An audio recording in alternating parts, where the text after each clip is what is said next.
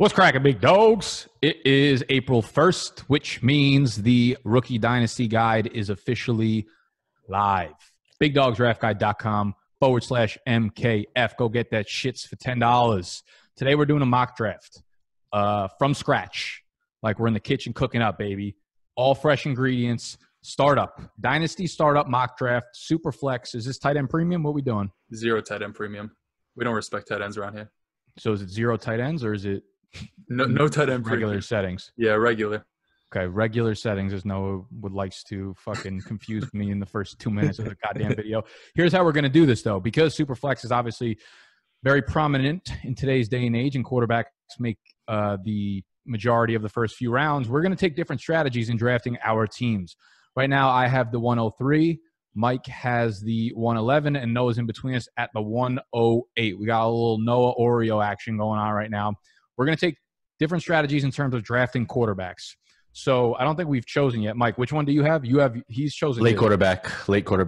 So his strategy is going to be late quarterback. Me and Noah are going to go between middle round quarterbacks, and early. So Noah, you have either CVS or White. Call it in the air. CVS. It's White. I promise. Bing, bang, boom. You'd never lie. So I get my pick of how I want to attack the draft. I'm going to go with early quarterbacks. I think I'm in a good spot with the 103. So we'll go early. Noah, you get mid-round. I'll put my medicine away. Y'all can't see that. Are we ready to mock draft, fellas? Yes, Let's sir. get it. Hit the intro.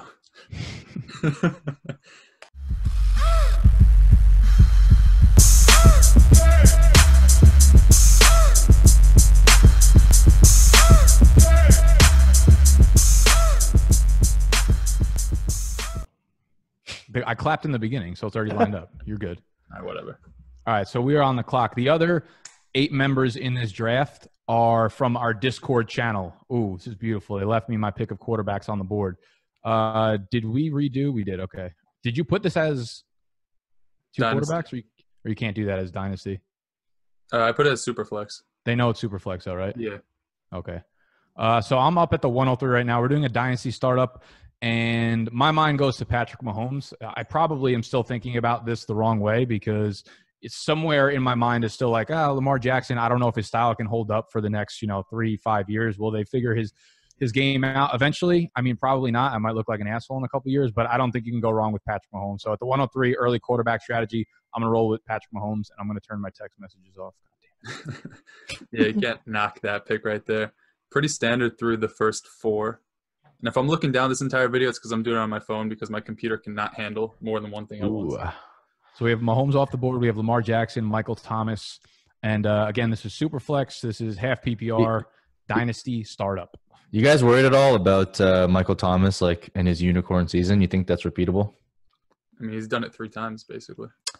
No, I mean, this is a unicorn season. I'm talking about this season where like he basically had like monster receptions. Like he was basically a running back in your wide receiver slot. Like a pretty unicorn season. Like, do I expect him to repeat these numbers? Probably not. But I mean, if you're going to tell me that he's going to give you 110 catches for the next 5 years, like, you'll just take that floor. A lot of the beginning of oh yeah, for sure. Dynasty drafts are making sure that you get, your core 5 or 6 players that are going to lead your team for the next, 3 years or so. You don't want to start getting fucking cute and picking guys that are either injury prone or risky early on. At least that's the way I look at it. Yeah, and I'm going floor right here with Alvin Kamara. 81 catches in the first 3 years. He's 25 years old? He's one of those guys that I'm not worried about getting a second contract because he's not just a running back. He's a real receiving threat out of the backfield. So he can do more than these guys like Derrick Henry and Kenyon Drake. Well, Kenyon Drake is a pretty good pass catcher, but he's more an overall really good talent. So I don't expect him to not get signed after next season. That's big time value, man. I would have taken Alvin Kamara over both Cook and Zeke, if I'm being honest. Yeah, I personally have Zeke ahead of him, but I don't know. They're like all super good. You guys aren't nervous about Kamara's long-term value at all in terms of Breeze retiring or in terms of his contract? No, I mean, we looked at if you looked at how he got used like last year, even when Breeze was out, like he was still balling. Like the only time he stopped balling was because he got the high ankle sprain, and we know that shit fucking slaps. So, in terms of his usage, in terms of like his sustainability, like he's one running back, which I've always been comfortable investing in the first round, just because I think, his longevity is going to be there. My pick here, though, I'm going to go my boy, Joe Mixon. Risky pick, but picking at the end of the first, he's going to be available for you a lot of the time. And I think if I pick from this late, I'm going to have a lot of Joe Mixon. I like that. So let me ask you about Joe Mixon, because I mean I think at this point everyone likes the guy's talent. I'm still reserved on him only because like when are they going to give him the passing work? Like it's been a few years, and like even last year we saw a down year in terms of his passes, his targets went down even when they were a horrible offense. Like are they ever going to get the reins? That was a bit weird because what's his face comes from the Rams offense, right? So I actually expect him to get more passing game, but I say I'm going to try and give him one more year because I'm going to see what Joe Burrow does with him. Because, I mean, we don't know if it's a function of Brady or Burrow, but we know Burrow is dumping off to running backs like no tomorrow. So, like you said, man, it's like the talent's there. They're getting their first round O-line back. So I think this could be the year. Obviously, it's still a risky pick, though. But yeah, I mean, the offense is going to take a big no ass offensive jump. line. It's been a complete shit show there. They've had like Ryan Finley and Jeff Driscoll, so it's only get better. This next pick's going to be an easy one for me here. It's going to be our rookie 101, my rookie 101. Super flex, doesn't matter. Jonathan fucking Taylor, man.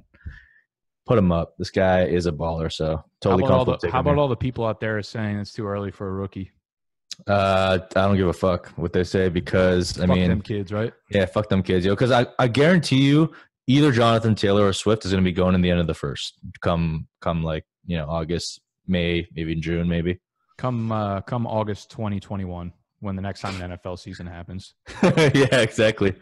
Interesting. I got Josh Jacobs. So a lot of people have Swift ranked above Jacobs. Obviously, Jacobs has like the solidified role. So, some people like that comfort. But he's another one, kind of like you said with Joe Mixon, right? Like when he's going to get that freaking passing volume, man. Just like every time I see Jalen Richard march out there and catch a pass and fall over, just fucking tilts me to no end.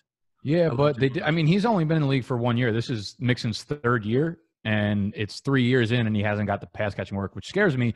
Jacobs, on the other hand, like one of the first reports we saw come out of was maybe the Senior Bowl or the Combine weekend or something, was Mike Mayock talking about how the next step in Jacobs' progression is to keep feeding him the ball. So I'm someone that like is to get him more involved in the passing game. Yeah, I'm someone that like I'm not going to buy into him saying that one time, but starting this early, and if we keep hearing things like that where the beat reporters are like, oh my God, he's catching so many passes in training camp, things like that, I will continually get higher on Jacobs because, eventually like where there's smoke, there's fire. And there's usually things that come out report-wise that make you start to believe in it a little bit more. Jacobs could be that guy. Pretty interesting to see the turn here. I can't see who it is because the Zoom is blocking it, but Dak Prescott and who's that, Kyler? Yep. Mm-hmm. Yeah, they're going back-to-back. What do you guys think about taking two QBs at the turn? I mean, it puts you at a huge disadvantage, the rest of your team. I'm not a fan of it. I would like to take one quarterback there, but I probably wouldn't go with back-to-back. Yeah, especially with like Devonta Adams and JT on the board, you can get a solidified skill position player with Kyler Murray there. I mean, maybe I get it because he's afraid that a run is about to happen and he's at the end of the next turn. But still, like if you have Kyler Murray, you don't need as elite of a quarterback as Dak there. You can get like a Daniel Jones later and be fine with that. Yeah, totally agree. Well, I'm loving B classes draft. Dalvin Cook and DeAndre Swift back to back.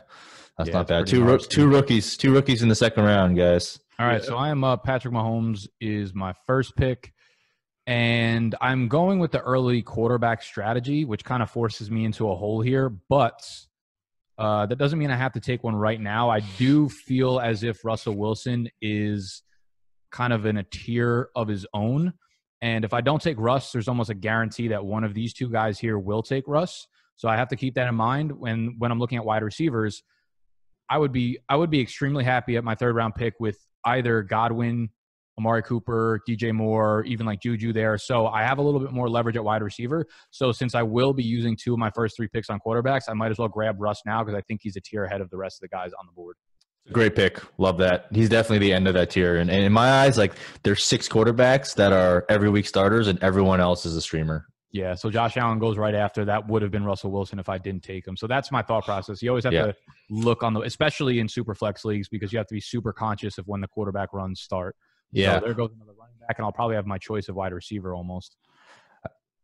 Ooh, Chris Godwin snatched right before you. Godwin's off the board. What do you guys think of them? Like Leonard Fournette, Sanders, Melvin Gordon. Like those aren't guys that I really trust too much to have as an RB1. No, I'm going to end up doing here is probably going some sort of zero running back strategy. because I just see too much value in guys like Juju, You know what? Amari Cooper, DJ Moore. I'll tell you what I would do after you pick your pick. Okay. I know what you're gonna say, Mike, and I'm about to do it if he falls to me. You probably go with Kittle here, huh? That was my idea. Doesn't look like That it was was- Mike's idea by his reaction. That was This not my is- idea. This is not a tight end premium, right? No, it's No. not. Okay. Yeah, so I'm gonna go with Amari here. I don't know why, but I'm just like really, really bullish on Amari. I love the fact that now we have longevity between Dak and Amari, and they're gonna go, and they're gonna be together for the next like 4 or 5 years probably. Wow. So, Yeah, I was Two thinking rookie about- I was two thinking- rookie QBs go in the third round there. He's got 3 quarterbacks. Sexy Pats is loving Yeah. the quarterback landscape. That's what I was gonna say, man. I was gonna say I would have taken Carson Wentz right there where you took Amari Cooper. Like I agree that taking 2 quarterbacks. I usually don't go early quarterback, but if I do, I'm just like going ham on quarterbacks. Like I'll go like 4 or 5 rounds with a bunch of quarterbacks because like you just have to like create. You have to create like some sort of demand in the market. Otherwise, you're just like not going to have enough trading assets. So that's kind of what I do. Right, because if I went with Tua there, like Tua's value is only going to go upwards. If I go with Tua there, and by like week 2 he's balling out, I could flip Tua for a round 2 or round 1 pick. Yeah. So it's probably a good idea. I'm just actually very, very, very bullish on a guy like Amari Cooper. No, I agree. Figured, I'll get a staple for my team and kind of not play it too risky. Fuck floors. I also want to talk about because our rankings are in our draft guide, and I know you had brought up, Mike, the dichotomy between Taylor and DeAndre Swift. So right now, overall Dynasty Startup rankings, we as a consensus have Taylor at 14, which would be the 202, exactly where you took him, and then DeAndre Swift is right behind him at 15. Mm-hmm. So it's interesting there, and I think the third rookie running back we have coming off the board is Cam Akers all the way down at 29. So a little bit of a drop-off, but obviously those things are going to change drastically over the next month when we have the draft hopefully still going on. So if you guys want the full rankings, Dynasty, rookie, all that shit, again, bigdogsdraftguide.com/MKF. It is available right now, and we'll be updating it throughout the entire offseason and summer. Let's get that bread. All right, there goes George, and there goes that run of wide receivers I was talking about before too. Yeah, I went Kittle there because the running backs, like as Ed said earlier, Leonard Fournette, Miles Sanders, Gordon, I'm not huge fans of them. Cam Akers, for as much as I love him, in the third round, it's a little bit too rich for my blood. And as for the receivers I could have got there, like Odell, Kenny Galladay, Sutton, A.J. Brown, there's just so many, whereas Kittle gives you such a big positional advantage because I view him as by far and away the best tight end in the league and for fantasy purposes. Not even close. Yeah, I totally agree. Third round for Kittle is about where I would take him, and late third round is even more comfortable. Like I think people people overvalue tight ends in tight end premium, and they undervalue tight ends in non-tight end premium. That's how I think about it. Because like if you have a plug and play George Kittle, like I have him in a couple leagues, and even though they're not tight end premium, like it's a luxury that can't be understated, right? Because you don't have to hold like 3 or 4 shitty tight ends that you cycle through. You have like roster space. It's just like a total, like just the ease of mind is like worth it alone for me. I'm going to go right ahead and take Miles Sanders here. I don't even like Miles Sanders that much, but just given the general like valuation and community hype around him, he's someone that I'm willing to take and flip potentially. Yeah, I could totally see that. He's going to probably end up in that running back by committee, but like Kittle, I think it's such a good pick in Dynasty because the guys are going to go right next to him. Like the Kelsey, he has like not 10 years, but he probably has like 7 years on Kelsey.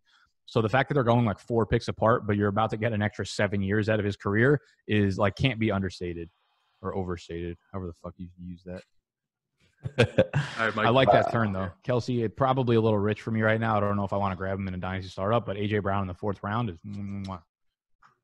Yeah, I got a little bit of a decision here. That's what we call being on the clock, sir.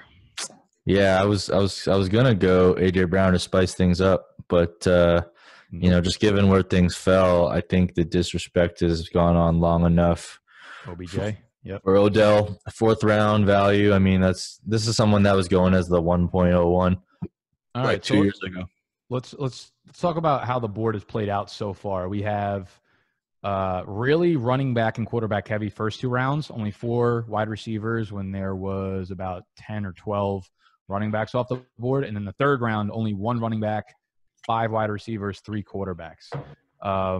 I'd imagine that's how a lot of drafts are going to end up going this year. I could see guys like Eckler, Aaron Jones, Derrick Henry swapping spots with the DJ Moores, the Amari Coopers, and the Chris Godwins in a lot of startups. What have you guys noticed so far in like mock drafts that you've done? So I still see a lot of wide receivers going early because people, tend to subscribe to that, wide receiver longevity play. Mm-hmm. For me, though, at least, for me and other guys that think like me as well, I think I just don't see any value in drafting wide receivers in the first 3 rounds because if you look at the depth of the position, you're getting fringe wide receiver 1 production and guys like Robert Woods in like the 7th, 8th round. You're getting like A-Rob in like the 6th round. Like it's just not worth it to go wide receiver that early. Yeah, and it feels like it's so much easier to hit on a breakout receiver in rounds like 9 and 10 than like a running back at that point. Just like aim for a 2nd or 3rd year guy. Like a Michael Gallup last year in one of my startups, I'm pretty sure it was like a 13th or 14th round pick. Like Cortland Sutton was like a 9th or 10th round pick. So it kind of comes down to like, would you rather have like a Devontae Adams plus like a Leonard Fournette, or would you rather have like a Jonathan Taylor plus like an A-Rob? That's kind of the trade-offs you're trying to look to make if you're taking wide receiver early. Yeah, it's a good point. You always have to look at those like player swaps in terms of what you're giving up and what you're going to get when you make certain picks. Yeah, I'm going mid QB, so I just took Baker Mayfield there. For me personally, I think that's kind of an end of a tier. Like I don't like Matt Ryan too much. Aaron Rodgers just carries name value at this point. Like he hasn't really been good for fantasy since 2016, and he's like 36, 37 years old. So I'm not a huge fan of that. And after like Stafford's always injured, Jared Goff, like I don't know. I like Daniel Jones a little bit, but I don't know. I don't think he's a good real life quarterback, and I'm not so sure that like obviously he's going to play out his contract, but after that, like what are the chances that they want to bring him back if he continues to fumble the ball every other play? Daniel Jones is going way too early in startups for me now. Like if you add his interceptions plus fumbles, he's basically on Jameis Winston level, and it's like no one else is close. Yeah. Let me give you a wild stat on Aaron Rodgers, though. I was looking in this when I was doing a quarterback study. Like you said, he's really trading on name value. Like he's more boom bust than Jared Goff, right? So if we look at 2019, Aaron Rodgers had 4 finishes in the top 5, and 50% of the time he was outside of top 20. So he's a low-end QB2 to high-end QB3. Jared Goff was only outside the top 20 like 30% of the time, and he's going way later. So at this point in their careers, I would take Goff over Aaron Rodgers. I don't even like Jared Goff that much. Yeah, I agree with that. He got that big contract too, so he's going to be around for a while. I'm fine with Jared Goff if he keeps falling down, bro. Like I understand a lot of people don't like him, and there are things not to like, but like any quarterback that you're getting from the 15 to 20 range is going to have his flaws. And for someone that's already put up, a 4,800 yard season and has shown that he could put up those kind of numbers and stats, like signed to a long-term deal with like tied to a good offensive coach. I mean, there are a lot worse options. Yeah. All right, I'm on the clock. Damn. Those are 2 picks I was looking at right there, Kenny G and Mark Andrews. So Andrews was kind of the end of the tier for those elite tight ends that I think you can grab because he's also obviously so young. I'm not really about to trust Evan Ingram as my 4th round pick. And then after that, it gets a little dicey with the rest of them. I liked Kenny G there. I'm probably going to be looking back at wide receivers again, only because I don't know, man. I just cannot get on board with Leonard Fournette. Like, maybe in the 5th round, if I fade him here and he comes back to me, I'll think about it. But like, even if you're going 0 running back, like I'd rather invest 2 rounds later into someone that can get maybe like 70% of the production this year. So that being said, I'll probably grab Allen Robinson here. Love that pick. Love that. Allen Robinson. And I think with Foles coming in and likely taking the job from Trubisky, we'll see a lot more stability in the passing game overall, even if Foles is just a middle of the pack passer. Fucking Trubisky was bottom tier, fucking every. Oh, I like that pick with CeeDee Lamb. Ooh, that is early. Wow. That's where I got him. That's dope. Yeah, I love that. But it's the first time I've seen them go that early. I agree with you on Allen Robinson. I actually have Allen Robinson ahead of Julio Jones. I think I do too. Yeah, I think he's wide receiver 10. I was going through my rankings and I'm like, I'd rather have A-Rob than this guy and this guy. There weren't a lot of guys. Yeah, I think he's a wide receiver 1 for me in Dynasty for sure. Yep. I totally forgot about the rookie running backs, and I believe Cam Akers is still on the board. So he's on the board. Yeah, so I'm probably going to grab Akers here. This is what seems like the perfect 0 running back kind of guy for me right now. I'm in the 5th round, and if Akers can land in a spot where he's even like remotely a 1A to the 1B, he's going to return fantastic value even his rookie year if he's competing with someone, because he has the upside to be an absolute workhorse down the line, because he's got the size, like 217, has elite speed for the size. There's not a lot of flaws to his game. So Akers is like the perfect 0 running back target if you can get him this late in drafts. Totally agree.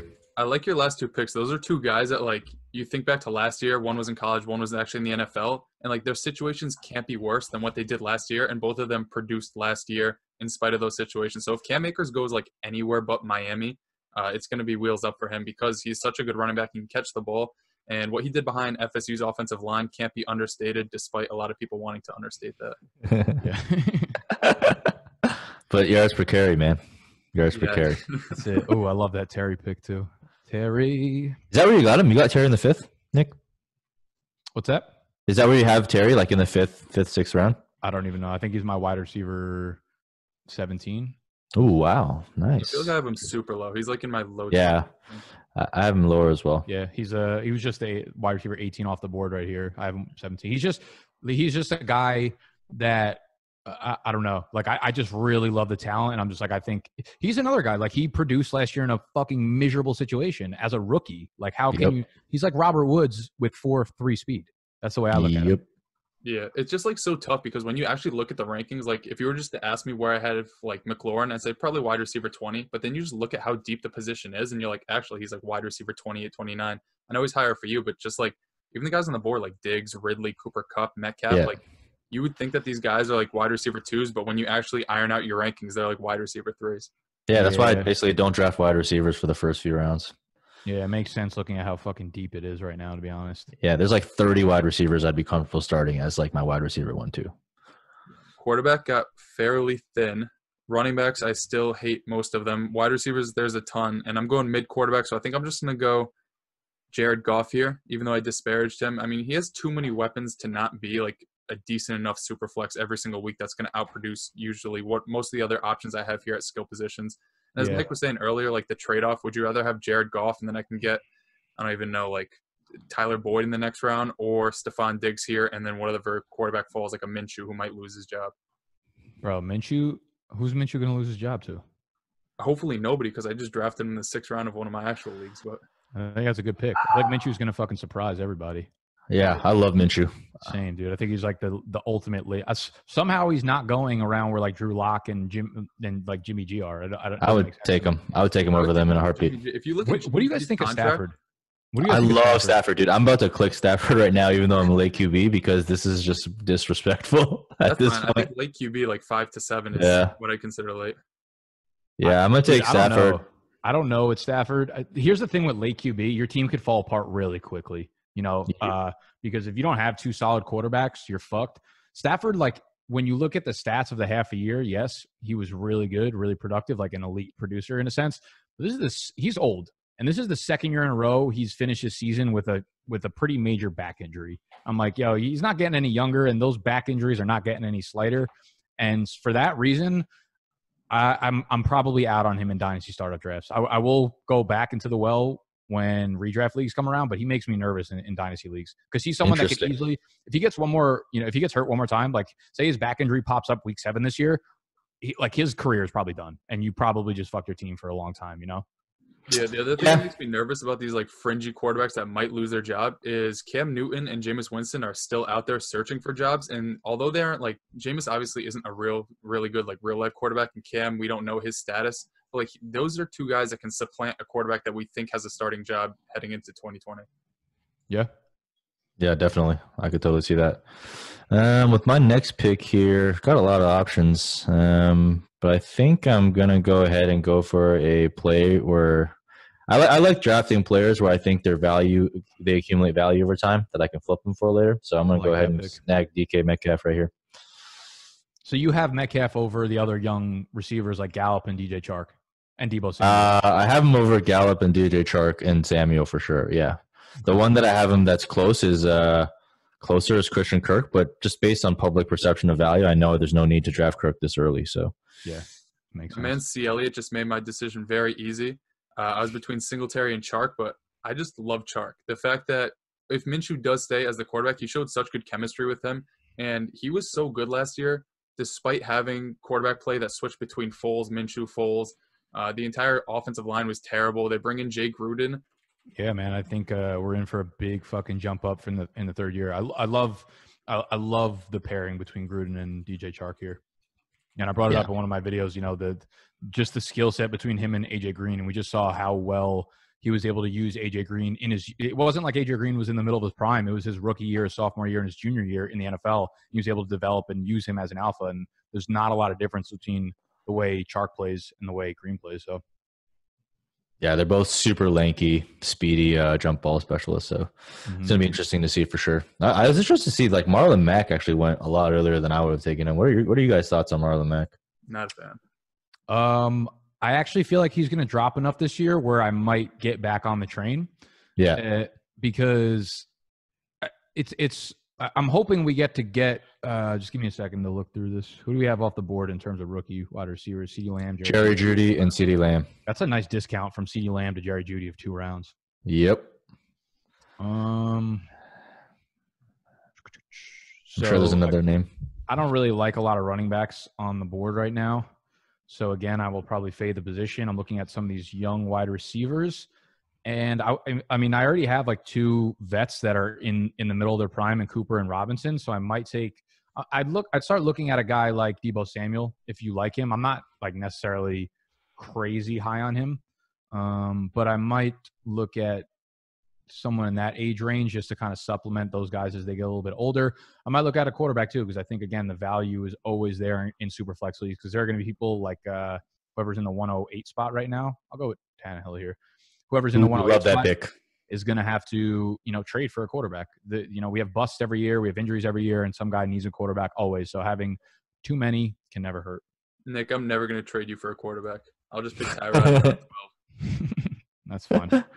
Sexy Pat's got both the smoothest route runners in the league. Kenny G with the smooth routes, and then Jerry Jeudy, route running god. So obviously loves the routes. Sexy Pat's, shout out to him. It's crazy that you name those 2, but the best wide receiver is right in the middle of them. Fucking asshole. Oh fuck! Did someone took Darren Waller? God damn it! I thought he'd make it right to me. More upset about Melvin Gordon right there. So Waller, Gordon would have been a target for me maybe on the comeback around like 810 or 903 as someone, if I'm going to be fading running back. I think you can get high end running back 2 production for this year, probably this year only. So I'm liking how the team's shaping up so far. I'm going to end up needing to go like really heavy on just a lot of dart throw running backs later on, and I'm fine with that. Right now, I'm looking between, again, younger wide receivers. I personally like Hollywood Brown a lot. Like Christian Kirk, Robert Woods is another really consistent pairing that I could put with Cooper and Allen Robinson. But I think I'm actually going to go with the youth here at the tight end position in Evan Ingram. I think in the 7th round, that's where you got to go. I mean, the kid is still, what is he, 24 years old? 25 years old. Like, he's got another fucking 7 years of injury-riddled seasons, but at least you'll get like 8 games a season where he's really good for you.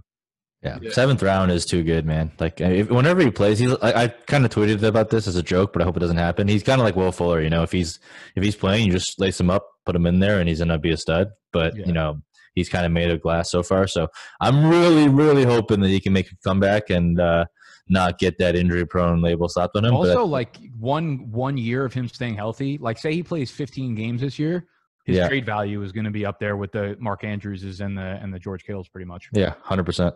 Yeah, that's why I put on Twitter about Kerryon Johnson and even like Darius Geis. If those guys play a full 16 this year and they put up like 1,300 yards and 8 touchdowns, like a decent RB2 season, their value, like Geis is still on the board in the 7th. If he does that next year and he's still 23, 24 years old, he's going to be like a 4th-round pick.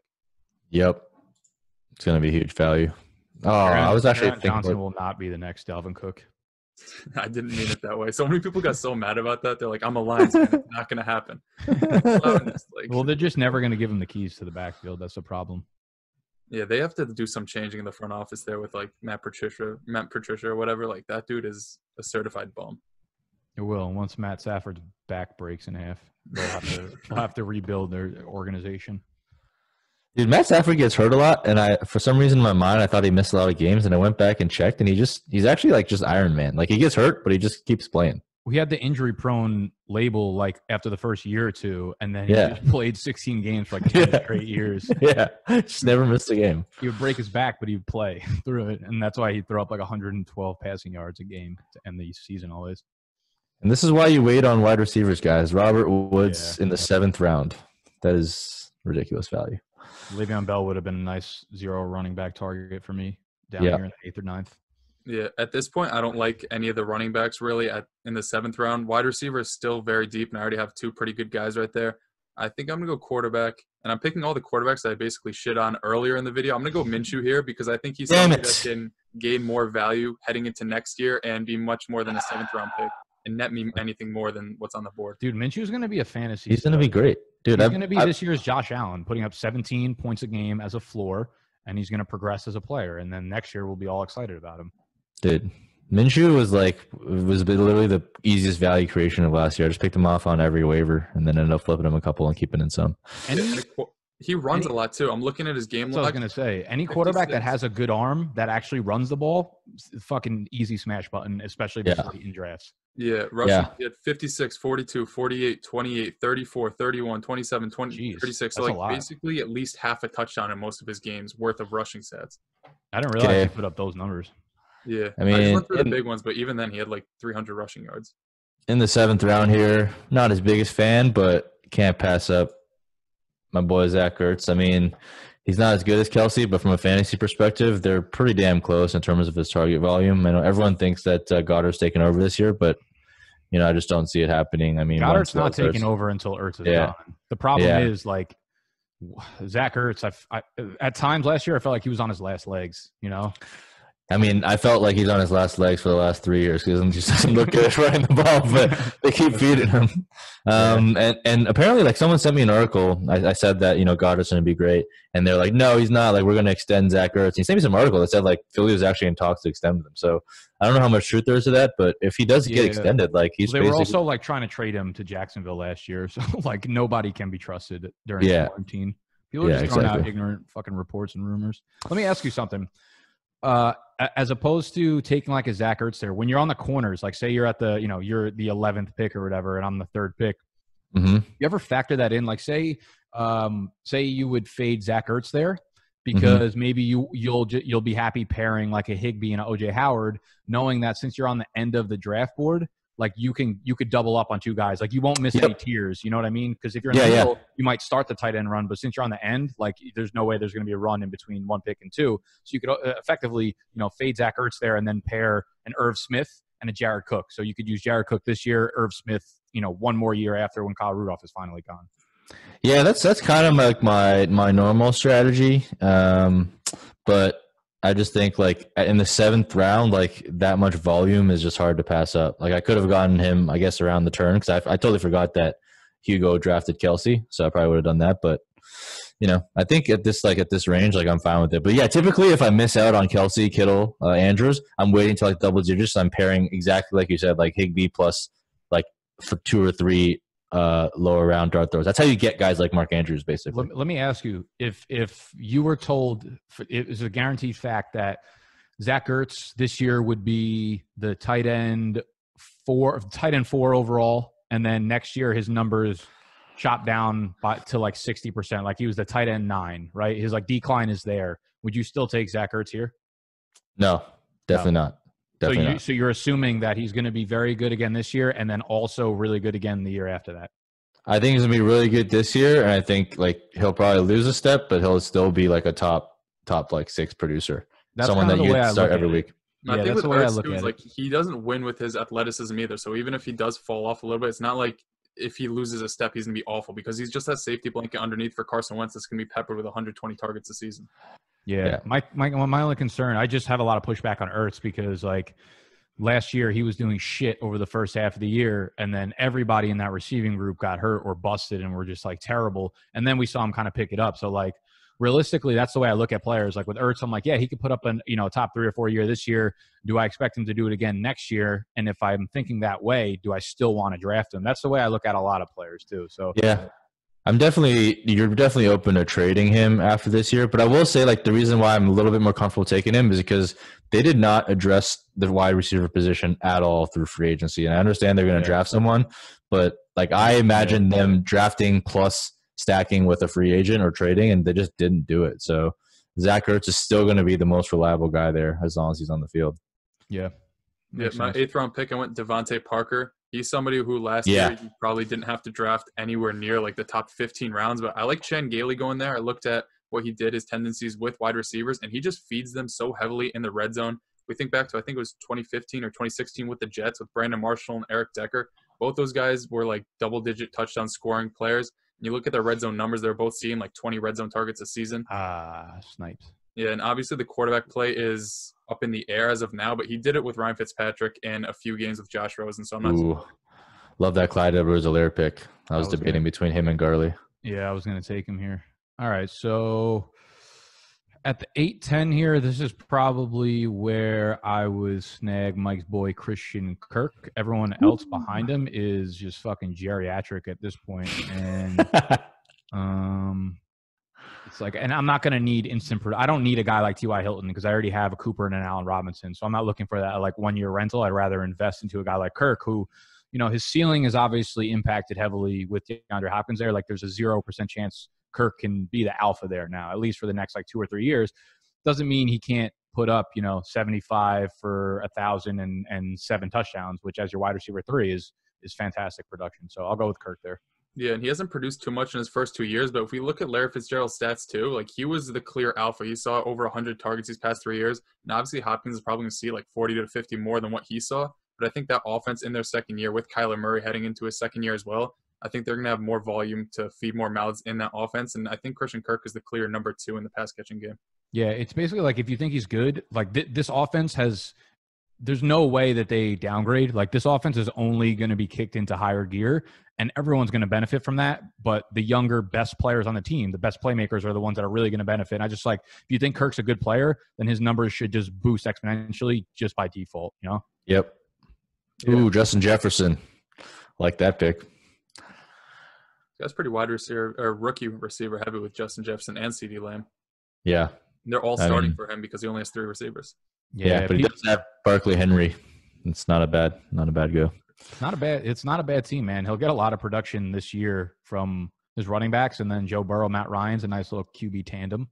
Yeah. All right, I'm back up on the board. What's up?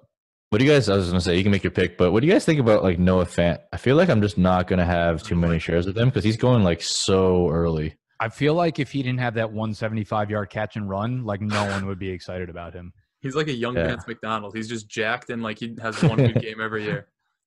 Yeah, I mean, I like him, but it's just like too early to take a tight end in the 8th when you can get guys like Tyler Higbee way later and pair them with like, you know, a Gerald Everett or another Jonnu Smith or something like that. I think you get like very similar returns. All right, I know he's a rookie, but guess how many games he had over 50 receiving yards last year? Yeah. Fuck. I really want to. This is tough. Well, you guys. You're about to time out, though. No, I'm paying attention. Oh, that was a good one. I was going to say, like, you should just take a shot on Darius Geis. Yeah, so I'm taking the shot on Geis there. I was looking at the other running backs, and I was deciding between Geis and Kareem Hunt. And I don't think you can really go wrong either way. I think Geis is a better running back altogether. And it's tough, like, hitting the trigger on Geis because there's almost no way that they let him be the workhorse this year because they've just signed. They're showing you their cards, man. They're signing way too many running backs this year, like already. And it just feels like they're going to be a team that hands him the ball on early downs, but they get J.D. McKissick involved and they have like breather backs coming in and out. So I was debating between him and Kareem Hunt, who will be on Cleveland. He was good. Like you could have used him as a flex play last year with Cleveland. So he has another year in this offense and or another, I guess. That's going to be incredible. And plus, he was like James White with rushing down volume, which is like very valuable for fantasy. Yeah, so that was the internal debate for me. There was a wide receiver I did like, but I ended up passing because I need a little bit more help on the running back. And Geis has like, the way I look at it, Geis and Hunt, I guess both of them have long-term upside. You know, if I'm trying to hit on youth running backs that actually can be around and be a player on my team for a long time, I think Geis and Cam Akers obviously are two guys that might not be amazing this year, but have the range of outcomes where they're both workhorses next year. Yeah. Also, Geis is someone like, again, you want to buy assets that you think can increase in value, both in the near and long term. Like if Geis goes out there and has one of those 100-yard games like he did last year, you're going to be able to flip him immediately. Yeah, that's true. I am in a very tough spot here. I have one running back, and who's left is James Conner, Chris Carson, Phillip Lindsay, Mark Ingram, David Johnson. So a bunch of guys that I am not fans of. But at this point, like, I don't know, You my don't like team David Johnson? You should stack David Johnson and Sony Michel here, back to back. Yeah, to bite. knee to knee. Yeah, I would love that pairing. I think I'm actually going to go Chris Carson here. I don't love that pick, but almost in the 10th round. My team is going to win now, and if he does end up being healthy for the start of the season, which is up in the air, like he's basically been a running back one every time he's on the field. And in the 10th round, like, I don't know, you can't get much better value than that. I know he's not going to gain too much value going forward. I mean, the team could easily take a running back round 1 or round 2, as they've shown they like to do before, but I think instead of going for what I think can gain value next year, I think I just need something to win now with the roster I built. I'm terrified of Carson right now because each report that comes out is like pushing his timeline further back. It's like we think he'll be ready for training camp. We think he'll be ready for the start of the season. Once you hear the start of the season thing, that's for me. That's like bail. That's like fucking get off. So Carson, I'm nervous that like he's not going to be back to 80% until like August or some shit. And at that point, he's not going to have a lot of leverage to own the backfield. So I'm a little nervous about Carson. I was scared I was going to get sniped there, but thankfully my boy fell. I'm going to go ahead and cop this match right now on Jalen Hurts. All right. Risque. I like it.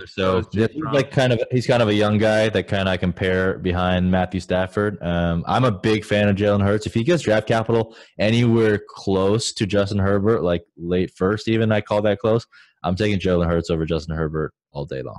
So let me ask you, I'm sure you're about to double down on another quarterback or in this round, if not the next one. Like when you're in a position that you are where you faded quarterback for so long, you'd rather have the long-term upside of a guy like that than have production year one? Yeah, because I mean, obviously you could grab like the Big Ben or Rivers or exactly. Insert veteran quarterback that will give you 4,200 passing yards, whatever, 24 touchdowns or some shit that you use in your quarterback. But like for me, it's kind of risky. No, it's definitely risky. I mean, late round quarterback is all about the risk, and the thing is like. Normally, the draft wouldn't have gone like this, right? Like, I would have traded up and got Drew Brees after I saw that players are gone. But given you can't trade, I couldn't have done that. Or I would have traded up and got like Brady, like one of these other vets. I would have snagged Kirk Cousins probably as well before DK Metcalf if I was like really that worried. But I think I'm just trying to show what you can do. And the thing is, like, you can always grab veteran quarterbacks off the scrap heap for cheap. So that's kind of like my thought process. I'm going to go ahead and pair with TJ Hawkinson right here in the 10th round. People forgot about him. He's still an incredible tight end prospect. People just don't know that, like, rookie tight ends don't produce, right? And he got hurt. So I'm definitely all in on the buying TJ Hawkinson train. Yeah, for sure. Like 2 rounds later than Fant as well. Like Fant did right as a rookie, but Hawkinson wasn't bad before he went down. He had that huge week 1, and then he kind of got phased out of that offense. But like that team had so many weapons, and I mean he's a rookie. What do you really expect out of the guy? Right here, I'm about to shock the world, I think, and I'm going to get somebody who isn't even on a team. I'm going to go with Cam Newton. I was thinking about that. Yeah, I love that. Back on somebody that can gain value next year. Like, if he does walk into a starting job or at least fight for it, and he starts a few games here and there, like, he's going to return so much more value than, like, whoever's left on the board. A James Conner, a Philip Lindsay, who's a backup. David Johnson, who's basically 1 foot in the grave. Like, I don't know. I like Cam Newton there despite him not having a landing spot. Love that pick. I was debating between Hawkinson and Cam. Yeah, I don't know what to do with Cam right now. I've received some offers for him just to trade for rookie picks. Fuck, there goes Deontay Johnson. God damn it. I actually debated I was going to take Deontay Johnson where I took Darius Geis. That's how much I fucking like him. I love him. Yeah, it's a good pick. Fuck. Yeah, I was going to go with Deontay Johnson there. Yeah, with Cam, I don't know. Like, no. I have no words for Cam because we have absolutely no fucking idea. And that's how good he is. And the fact that we're never like he's not going to get a physical done anytime soon, like that makes me a little bit nervous. Like, who knows? Yeah. I mean, I just still think that Cam Newton at like 75% is still better than like most of the league. Teddy Bridgewater, but an NFL team has to fucking agree with you though. That's the problem. Yeah. I mean, someone's going to get desperate, man. Like, you're going to see another, like, Mason Rudolph situation out there, and then someone's like, fuck this. Like, I'm signing Cam Newton. Mm-hmm. Okay, so I am on the clock. Wow, these like, veteran running backs are falling quick. Some good options on there, I think, at this price. Yeah, not bad. I've no desire in Connor. I actually like Lindsey a little bit more than most people probably do. Interesting. I'm gonna go with Mike Williams though. I think Mike Williams had a pretty baller year last year. We don't know what's going to be the quarterback situation there, but I don't know. He is someone who swung me last year. I was not a fan of him whatsoever. I was telling people not to draft him going into the year, but like the more you watch him play, you know his upside is not that of an elite wide receiver one at all. But like he could be just like Christian Kirk. He could be a very steady wide receiver two on a real football team that goes 5 for 70 week in, week out, and the year with 8 to 10 touchdowns. And that you'll take any day in the 10th round. He's still, he's young. So there's also the chance that the Chargers make a move, and there's been a lot of chatter about them going up for Tua. If Tua lands in the Chargers, that's big ups for Mike Williams, Keenan Allen, everybody there. Yep. The other thing about Mike Williams is like through these past 2 years, like he had one season with no yards and 10 touchdowns. And then this year he had over 1,000 yards and like 2 touchdowns. Just like give him half those touchdowns back to this past year. And he's like a low-end wide receiver too. And in the 10th round, getting a 25-year-old receiver with the upside that Nick was saying, like you can't get much better than that. Mm-hmm. Okay, so I'm back on the board. Running back, this might be it's probably not that much of a reach considering guys that are still on the board, but I'm going to go with Justice Hill here. I am a huge fan of Justice Hill still as a running back and as a prospect. If you think about like what he needs in order to be fantasy relevant, it's the only person above him really is Mark Ingram. And Mark Ingram got hurt at the end of the year last year. He's definitely on the older side. He's one injury away from he's one Mark Ingram injury away from being like if he's on the waiver wire in a league, like he's easily the number one pickup right there if Mark Ingram gets hurt. If he is like, okay, so say Mark Ingram goes down next year in like week 3. From weeks 4 to 16 or 17, where does Justice Hill finish in fantasy? Running back 40 because Gus Edwards is a top 10 running back. Yeah, that's what I was about to say. Stop that. Dude, seriously, why can't he beat out Gus Edwards? That's my question. That's a good question. Gus Edwards is just a fucking workhorse, bro. I do like Gus Edwards a lot. I like respect the fucking fact that he just keeps staying with the Ravens. And every time he gets on the field, he's like good. He might be better than Mark Ingram, to be honest. Yeah, he's been pretty efficient. I think that offense just likes to have a big back complementing Lamar Jackson. We've seen it with Mark Ingram, and when Mark Ingram went down, it was Gus Edwards' backfield. He's quietly had 700 rushing yards in back-to-back seasons, despite being the clear-cut number 2. It could be more of a split with him and Justice Hill, but I don't see any reason that like. Antonio Gibson, the god, that hurts. The god. Oh my god, this motherfucker. I'm about to choose the guy who Antonio Gibson is going to take the job of. I'll go with Ronald Jones in the late 11th round as my running back 3.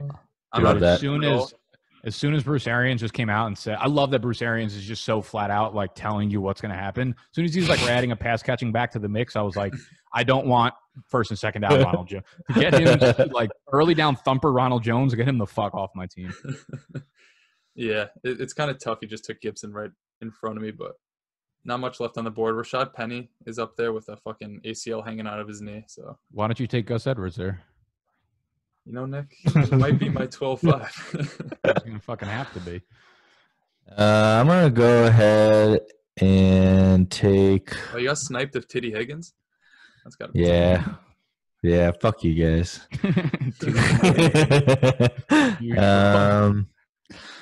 Yeah, I'm going to go ahead here and take a quarterback and risk it here with Nick Foles. I think there's a good chance that Nick Foles becomes like a okay starter because we all know Trubisky sucks shit. So yeah, at this point, I'm looking at Foles as the quarterback. Like I'm not even really thinking about Trubisky as the quarterback there. Yeah, totally agree. Mike, did you not see Tyrod Taylor on the board? I saw Tyrod Taylor, but we know they're taking the quarterback for sure. So he's not the long-term answer there. I don't know what you fucking want him to. I got sniped on Goddard. Damn. Yeah, I was thinking about Goddard here at the last pick. All right, so Goddard and your boy Taylor. So we obviously only have 12 rounds on the board here because if we did a full Dynasty startup, it would be fucking 28 rounds, and you guys would be sitting here forever. And we wanted to just get the gist across of doing different strategies and how the teams worked out. So obviously we're going to need y'all to vote down below how the teams worked out between myself and the 103, Noah at the 108, Mike at the 111. Whose team do you like the most? We'll also be linking the URL to the draft board, so you can look at the full draft board afterwards. It's just a link that takes you to Sleeper. We'll also link down below the link to our Discord server, which is basically just a giant chat. If you want to get into mock drafts and stuff, you want to mock draft with us, that is how you will do so. And we'll link the draft guide, which is live today, and we'll link a bunch of other shit. I don't know. Yeah, I'm going to go ahead and reach here similar to what Nick did just to make a point, but I'm going to go ahead and draft Tony Pollard. I absolutely love this guy. And I think he's going to become like a bit of a hybrid, you know. What we think what Gibson is a way more athletic version of Pollard, but we've kind of seen Pollard do some beautiful stuff already. So I'm excited about that offense and maybe him getting some slot snaps with Randall Cobb out of there now. Yeah, it's basically the Austin Eckler situation all over again. And obviously Ezekiel Elliott is a better running back than Melvin Gordon, but like the chance that he goes down or his efficiency dips this year as he's like 25 years old and like 15 million touches into his career, like Tony Pollard could be huge next year. One guy in the 12th round that I'm just going to take right now, and there's trade talks about him moving from the Rams, is Brandon Cooks. This guy has had like 4 1,000-yard seasons, and if he lands in a Philly through like a trade, if they give up a 3rd-round pick for him, I mean, it's wheels up for him. He's that deep threat that they need. And he's been so good. Like, if you just take out what he did last year and look at the rest of his career, he's just a high-end wide receiver 2, low-end wide receiver 1, and he's 26 years old. When's the last time you saw a drop-off like fucking we had with Brandon Cooks, bro? Oh, man. Like, that shit was a roller coaster. Like, straight up, top to bottom. Like, he was so high on top of the world, like 3rd, 4th-round startup pick, and then falling all the way down to the 12th round. It's a sad, sad sight. David Johnson would like a word. Facts. You guys want to – should we take a couple minutes to just kind of say, like, what we would do to round out our rosters? We're not going to draft anymore beyond this, but just, like, take a look at the board. We all have needs. We'd probably go through, me, you, and Noah's team and just kind of give people a shout-out, see, like, what they could go for. Yeah. I'll go with Lindsay here. Lindsay is, like, 2 years in the NFL, undrafted free agent, back-to-back 1,000-yard seasons. Like, the guy good. He's just a player. Like, he knows how to get it done regardless of if Melvin Gordon – you see the key came out – there's like a quote today that was like, I'm not going to hand someone my job. I'm like, for that reason, I almost feel like Lindsay's going to fucking beat out Melvin Gordon. Lindsay, there's no way that Melvin Gordon looks better in a real-time practice than Philip Lindsay does running the ball right now. At this point in their career, there's no fucking way. No, because Melvin Gordon's always got wraps around his leg during practice. Yeah, fucking Lindsay's the anti-wrap. How sad would that be if Melvin Gordon would be like the saddest tale of all time? He like holds out, loses his job to an undrafted free agent, Austin Eckler, goes to Denver, and it gets beat out by another undrafted free agent. Nothing would surprise. It would not surprise me at all if Lindsay, like halfway through the season, we're seeing Lindsay get 12 to 15 carries, Gordon get 8 to 10 carries plus the passing work. I think Lindsay's going to end up getting more carries than Gordon this year. I could see that play out for sure. He's just going to be way more efficient than Gordon is. All right, so we have wrapped up the 12 rounds, as Mike alluded to. We can talk a little bit more about maybe what we would do to end the draft based on the teams that we've put together so far. Mike, you want to kick it off? Yeah, sure. So I obviously went super running back heavy, right? I opened with Mixon, Taylor, Sanders, and then dipped back in the well again for Gurley later. So I only have 2 wide receivers, and we're a start 3 wide receiver league. OBJ, obviously my wide receiver 1. But the reason why I wait on wide receiver is because you can get some of these following guys in these late rounds for absolute dirt cheap. All right. So you got Golden Tate, who put up a bunch of like wide receiver 1 seasons last year, seemed to have a decent chemistry. You got Darius Slayton again, a guy who's got pretty high ceiling. And then my personal favorite, Marvin Jones Jr., who I would love to pair up with Stafford. I think he's just a super underrated wide receiver. And, some of these late guys are definitely enough to kind of fill out your roster for that wide receiver 3 slot. So that's kind of how I go about it. If you faded, what's funny about Dynasty, bro, is like if you faded wide receiver completely, even through the 6th round, like you didn't take DK Metcalf, your starting lineup next year could potentially be, if you went, wide receivers to the next 4 rounds, you could have Adam Thielen, you could have Devontae Parker, you could have one of these like later round guys that has some upside. You could legit have both of those guys, Thielen and Parker, in the position that they're in right now, could be top 12. Like you could potentially have 2 wide receiver 1s in your lineup at 7th, 8th round, 9th round prices, plus some young guys like Titty Boy, T. Higgins, and Denzel.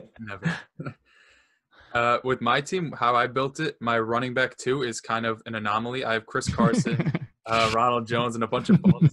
But I do have 4 quarterbacks, and 3 of them currently have jobs. So the way I look at it is if Cam Newton does get signed somewhere, or if Gardner Minshew just keeps his job and he looks good early in the season, I could probably flip, a Cam Newton or like if Cam Newton gets his job before the season starts, I could probably flip a Cam Newton plus a Chris Carson for like a Devin Singletary and another pick for like 2021 or something like that. Here's the thing. Like, I think with Cam Newton, I've been thinking about it. So what are the chances Cam Newton is a starting quarterback in the NFL 2020? Like, what do you put the odds at? I say like 65%. Mike? Oh, really? Yeah. I'd say like 75, 80.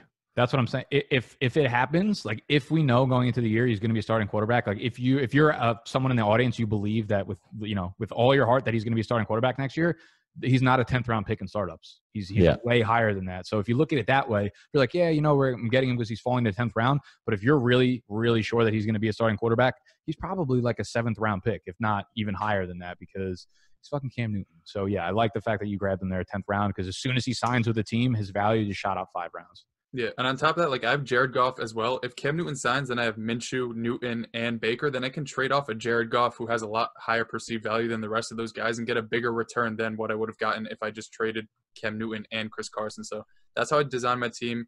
Most of these guys are like in their primes right now, so it's kind of a win now squad. I don't have too much youth other than like DJ Chark, but sometimes when value falls, just because assets are a little bit older, I'm fine taking them. Big old fucking facts. All right, so my squad, obviously, we're a little hurting at the running back position, but since I went with 2 quarterbacks off the rip, I have a pretty fucking deadly combo in Patrick Mahomes and Russell Wilson, which will anchor my team for about 50 points per week. And then I love Cooper, Allen Robinson, Christian Kirk, Mike Williams. I'm a really big fan of that, the pairing of wide receivers there. I think you have a really good mix of like ceiling and floor. Even if Cooper does give you some boom games, some bust games, again, he's going to be with Dak for the next 4 or 5 years. And I love what the passing game is probably going to bring under Mike McCarthy and Kellen Moore as the OC. With Allen Robinson, Christian Kirk, those are guys I think that could probably swap off like top 15 weeks, week in and week out. Cam Akers was the upside play, of course. We don't know where he's going to land, but if he lands in a good situation, like I could have my RB1 there in the 5th round. So it's tough if you end up fading running backs early. The tough thing, as Noah brought up before, is like you don't have where we're at right now. Once you get to about the 9th round, there are still some upside plays like Geis and Hunt, but after that, there's really no upside. Like everyone knows everyone, and you're just darting at third string running backs or like rookies that we have no idea if they're even going to make the fucking roster at this point, given that we're not in the draft yet. So it is a little bit tough when you do fade running back. But I think the way that our draft went, because it was so running back early, a lot of wide receiver value fell to me. And it put me in a tricky spot. But if I could do it over, I might swap out an early running back for like maybe I might have paired up Dobbins and Akers in the 4 and 5 spot to feel a little bit better about the upside. But overall, I like the team. I would probably have to shoot on a couple more running backs and maybe grab one of those veteran quarterbacks and see if I can move one of them after the draft. Yeah, and if you just swap out what David Montgomery did as a rookie into Cam Akers' spot, which I think is around his floor if he does get a starting job, having David Montgomery with a team that has Patrick Mahomes, Evan Ingram, Russell Wilson, Allen Robinson, Amari Cooper, like that's fine. I mean, like objectively as a running back one, you don't want that, but with the surrounding players and the surrounding cast that Nick has on his team, that's more than enough you need to like win weeks, week in, week out. Yeah, I'm okay with the team kind of fading running back early on. So that is a wrap up. Again, this will be posted in the description as well as probably pinned on the comment section to the full board. If y'all want to draft with us next time, hit up the Discord, join it. They got mock drafts going that we're not even involved in half the time. There are channels for fucking NFL draft, prospects, other fantasy, trade advice, all that kind of shit. So we got a huge community of the big dogs in Discord. Link down below. Big Dogs Draft Guide is live right now. If you have it, let us know what you think. It's got every prospect profile. It's got our rankings. It's going to have new exclusive articles posted in there weekly. We're going to have exclusive mock drafts just like this that go into the Draft Guide Weekly that are not on the YouTube. So if y'all enjoyed, hit that thumbs up button. Subscribe to the channel if you're new. We're covering everything Dynasty every week on Bunk Bed Breakdowns. I realized that was the first time we said it, I think, the entire show. So this is Bunk Bed Breakdowns. I lost my bunk bed, so. Yeah, so that's why we faded it for so long. That's it for this week. I'm out. We're out. Stay quarantined, baby. Peace out, big dogs.